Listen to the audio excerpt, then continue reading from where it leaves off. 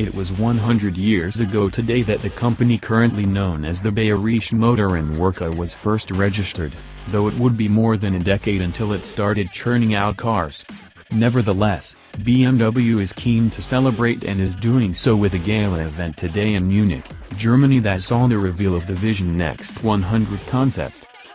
The Vision Next 100 is the first in a series of forward-looking concepts, one for each division within the BMW Group: BMW, BMW Motorrad, Mini and Rolls-Royce, and much like the F015 concept unveiled a year ago by Mercedes-Benz, the Vision Next 100 produces zero emissions and is capable of autonomous driving.